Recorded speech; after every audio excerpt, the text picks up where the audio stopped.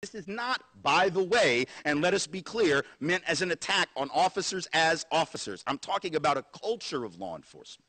I'm talking about a culture of policing. If you learn nothing else about racism tonight, know this. It's not about good people and bad people. It's not about good white folks and bad white folks, good cops and bad cops. It's about a culture and a system, a set of institutional practices that perpetuate inequality. The culture of policing does that. The culture of policing is the culture that punishes any cop who steps out of line and turns in his partner or somebody else in the department for wrongdoing. If you rat out somebody for violating the Constitution, God forbid you would do that, you'll be the one whose career is ended. That's a cultural problem within the body of law enforcement. And again, it's something about which people of color know.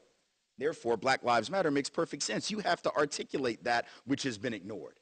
You have to demand that which has been left out. You have to specify that which has been overlooked. To say all lives matter is like going back to 1970 when the big statement was black is beautiful, right? You have black folks reclaiming beauty standards, claiming a black aesthetic as beautiful. To say all lives matter be like getting in a time machine, going back to 1970, hearing somebody say black is beautiful and responding, well, we're all beautiful in our own way. Yeah, shut up, we know.